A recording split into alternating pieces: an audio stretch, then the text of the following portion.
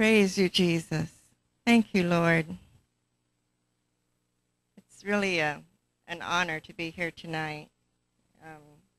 The Lord planted me here 19 years ago, and I've really grown a lot here. I've changed a lot. Like when we say I'm nothing like I used to be, I really am not anything like I used to be. But I want to thank Pastor Hank and Pastor Allison, Bishop. I keep forgetting to call you Bishop. I'm sorry. Because you're dear to my heart, and Bishop sounds far away, but you're really close to me. But I want to thank you for the opportunity tonight. I want to thank my Lord and Savior, Jesus Christ, most of all, because he's the reason we're here tonight. He's the reason we can live in this different kingdom where we can laugh at the things that the enemy throws at us.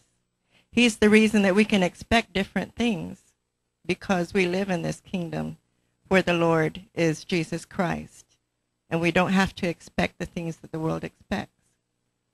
When Pastor gave me this chapter to read, I read it 3 times, and I looked it over. You know, the world is finally catching up with the Bible, where it says, a merry heart doeth good like a medicine. That was written many, many, many years ago, and they finally figured it out. But I'm funny about things like this, but I went and looked up the study of laughter, and it is actually gelotology, from the Greek gelos. Who would have thought that Jello came from something scientific? But it did. And I also talked to the Lord about laughter. I said, Lord, did you only start laughing since you created man? He said, have you looked at yourself lately? But what he said was he has always laughed. We just were made it in his image.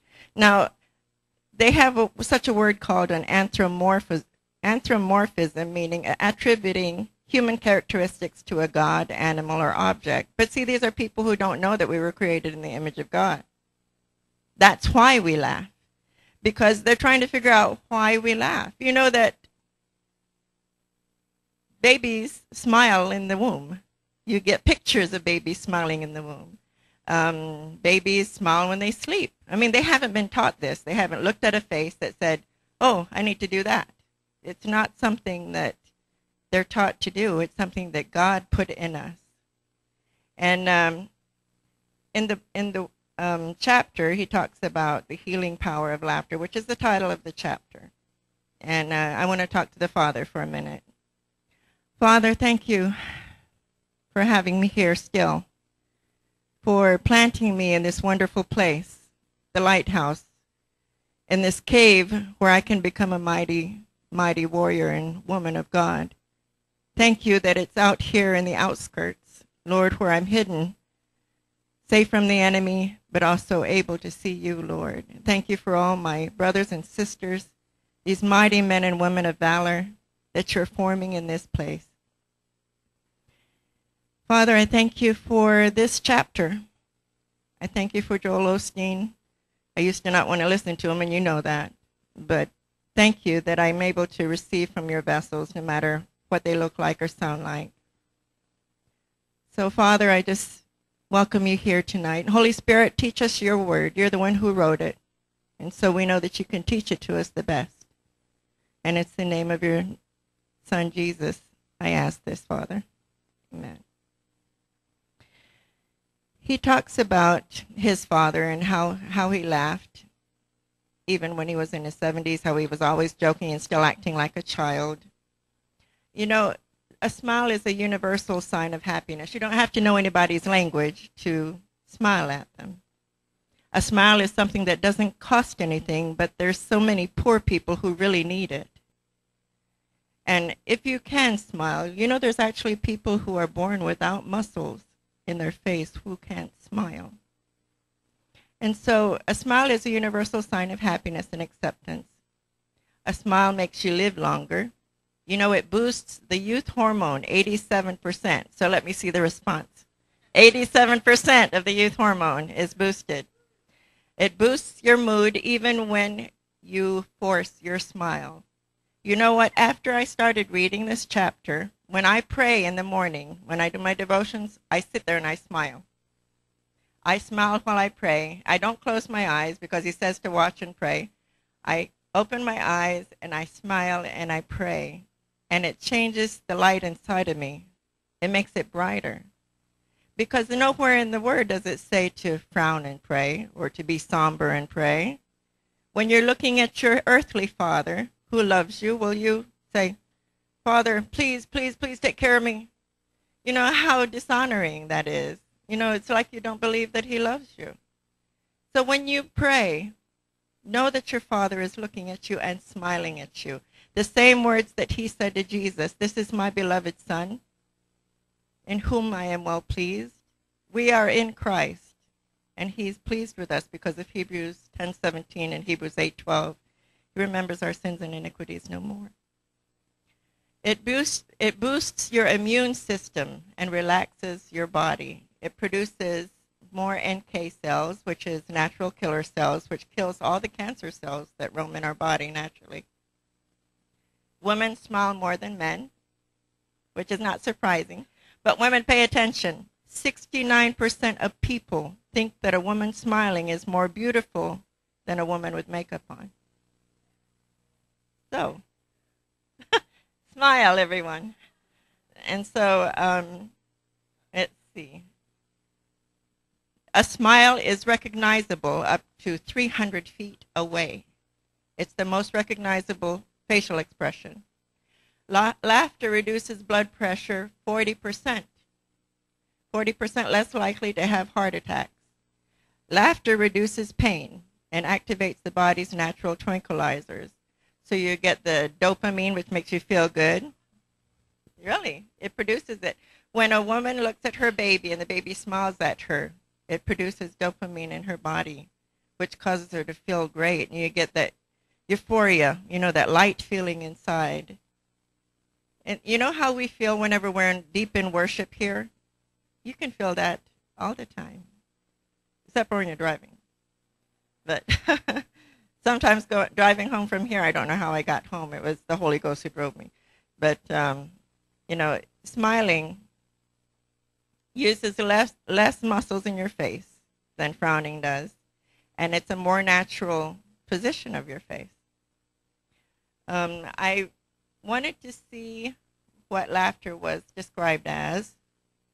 A laugh, a lighting up of the face and eyes, and usually accompanied by the emission or explosion or chuckling sounds from the chest and the throat.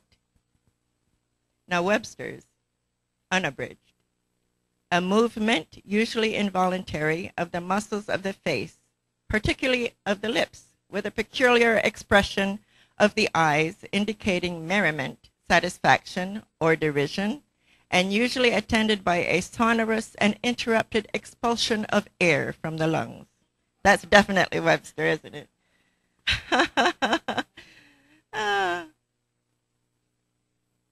Now, I did a study on Genesis.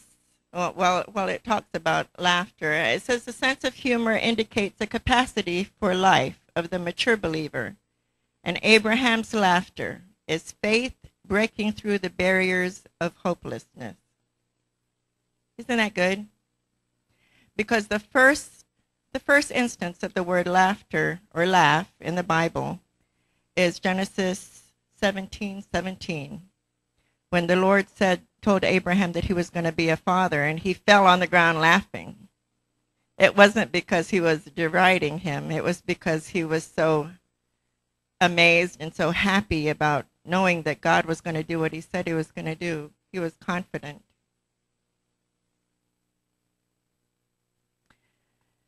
Now, in the chapter, he talks about hospitals that have wards where they have clowns to go help people get better. He talks about his mother who was diagnosed with terminal cancer, and instead of believing the report, she took a whole bunch of funny videos and watched them, and 30 years later, she's still cancer-free. Imagine that. And, you know, they already discovered the cure for cancer, only people don't want to recognize it. In the chapter, he also talks about laughing like a child. And so I looked at that as well. I looked at that and I reviewed Jesus and the way he lived.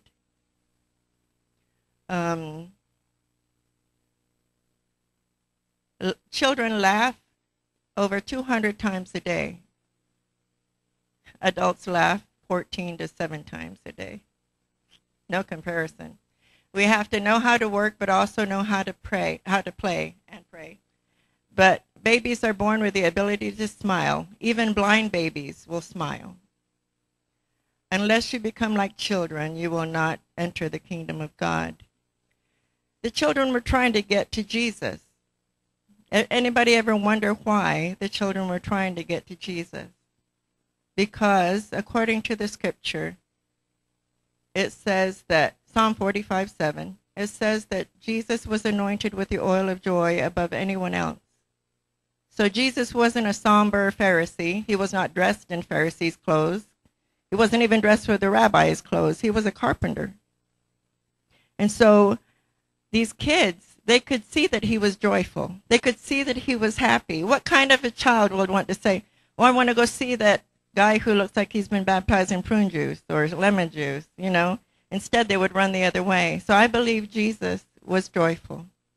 I believe he had a very joyful demeanor because the Bible says so. It talks about him in Psalm 45, but in Hebrews 1:9, it actually says that it's Jesus.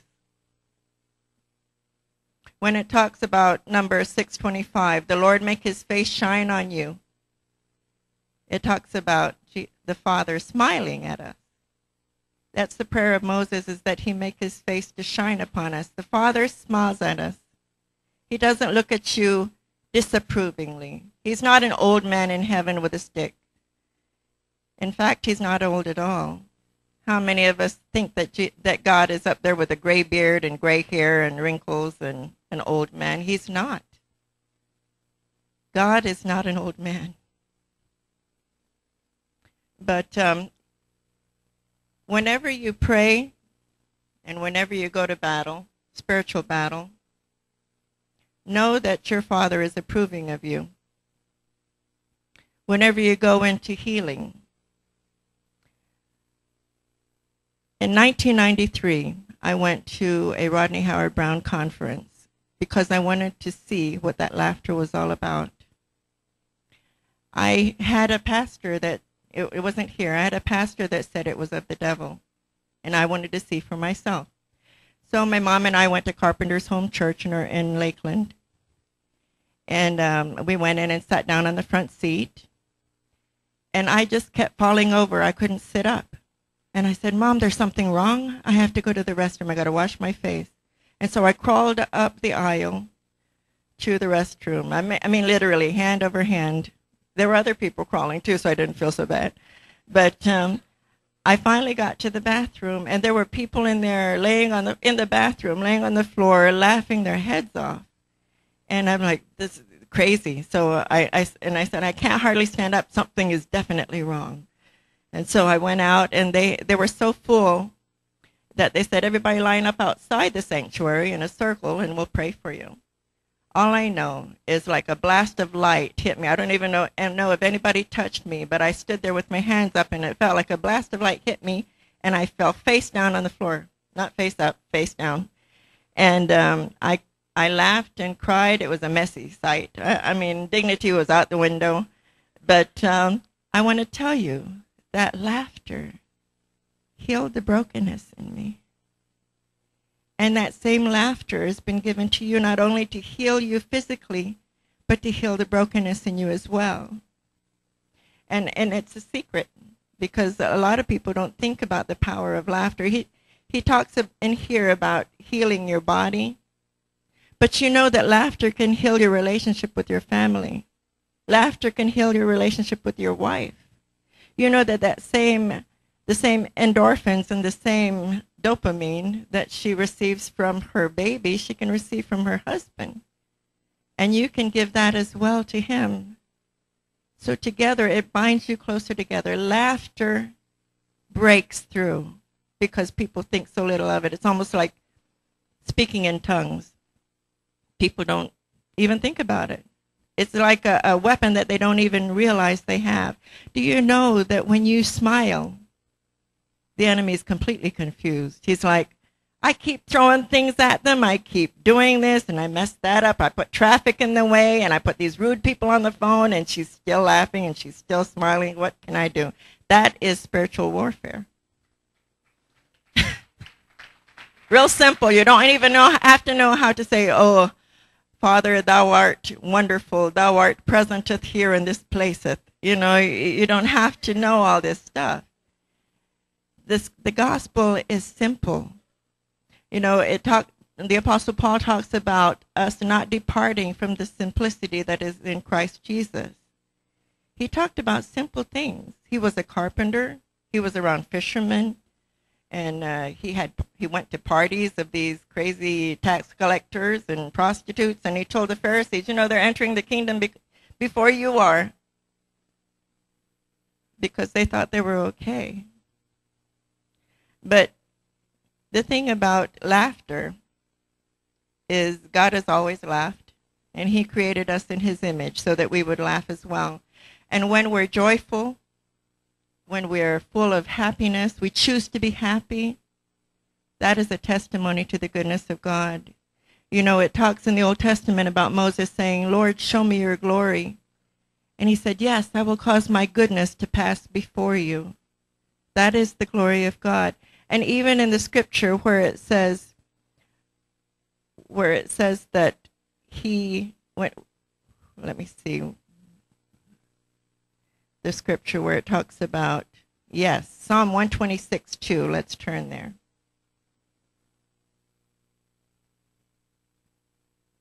Psalm 126:2. I always wondered about that because sometimes in the old days here at the lighthouse, we used to have to open the windows in the small chapel, and you could hear us down the street, remember? People would say they could always tell when we were having service because they could hear us down the street. Psalm 126, verse 2. Might help if I get there too.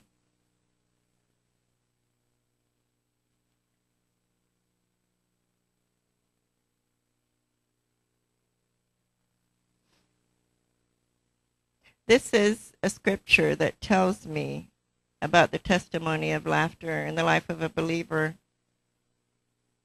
Too many times, those of us who've been around church people or religion, I know that I used to look at it and say, I don't want to be anything like them, because nobody was ever happy. Everybody was so sad. And it was like, why would I want to serve a God who wants me to be sad? And then when I finally met Jesus, I didn't meet a doctrine, I didn't meet a church, I met a person, and his name was Jesus. And he healed me. Even though I didn't want him, he healed me. And since 1993, August 16th at 2 o'clock in the afternoon, 1993, I have been becoming more and more intimate with him and learning more and more about him and being more and more amazed. It never gets boring because he's infinite. There's always a new facet to learn. There's always going to be more. You can't be bored. If you're bored being a believer, you're not really digging. You're not really eating. You're not really feeding yourself the word. Once you start eating the word and realize that the one who wrote the word is with you and can explain everything to you, you'll never get tired of it. You're going to want more and more, believe me. Psalm 126, verse 2. Oh, I'm going to start with 1 because it has to be together so you know what we're talking about. When the Lord brought back the captives to Zion, we were like those who dreamed. It seemed so unreal. Then were our mouths filled with laughter and our tongues with singing. Then they said among the nations, the Lord has done great things for them. The Lord has done great things for us. We are glad. He turned to freedom our captivity and restored our fortunes, O Lord, as the streams in the south are restored by the torrents. They who sow in tears shall reap in joy and singing. He who goes forth bearing seed and weeping at needing his precious supply of grain for sowing shall doubtless come again with rejoicing, bringing his sheaves with him. But where it says that the Lord has done great things for them, how are they going to see the evidence of God's goodness in your life if you choose not to be happy, if you choose not to laugh? How are they going to see it? Are they going to see it by your piety, by your coming here every time the doors are open, by your sour demeanor, by your irritation? No. We can choose to smile, which would be a testimony to God's goodness. Not only will it heal us, but you know, your smile can heal somebody else. It's something so simple, but something so profound, the healing that comes through laughter. Another book that I read said that laughter is jogging for your insides. And so sometimes when I'm standing up there singing, the Lord is telling me funny things, and so I end up laughing. I know sometimes I tell Nikki and Christine what he's telling me, and they probably look at me strange. But, you know, the Lord has a sense of humor. If you look at his creation, if you look at the things he made, you know he does. Look at a giraffe, a platypus, a hippopotamus. I mean, monkeys, for goodness sake. He knew that one day there would be people who thought we came from them. He has to chuckle now and then when he says that. I know they're going to think they came from these people, these animals that I'm creating. But he talks about that, and in the end, he says that we can laugh by faith, knowing that God has already written the final chapter. God has already recorded the victory in your favor. Now, one thing that really gets me when I think about laughter is that we can laugh because we know the end of the story. Whether we live or die, we belong to him. We have no fear of death because death to us is to be present with God. And yet we as Christians, we choose not to live a daring life, not to take this adventure called the way, not to be the light and the salt that we should be because we're afraid of what people will say. But truth be told, we have an audience of one who's always cheering us on. We have an audience of one who laughs in the heavenlies, and we can laugh with him too. And these people who don't believe in Jesus Christ are throwing themselves on swords and exploding themselves, and they're going to hell. And yet we as believers are not bold enough to say, wait a minute, let me tell you the truth. You want to be happy? I know you're looking for happiness. You're looking for love. This is what everybody in the whole world is looking for. And it can only be found in Jesus Christ. And so, again, about the power of laughter. Laugh at the enemy. Laugh in every situation. Ask the Holy Spirit to show you something funny. He will, I guarantee it, because he is the funniest. Well, I guess he has to be the funniest. He's the creator of humor. He's the creator of the funny bone. But if you choose to laugh and be joyful, it's something very simple, but something very powerful. It not only will heal you, according to his word, it will also heal somebody else. That's all I have.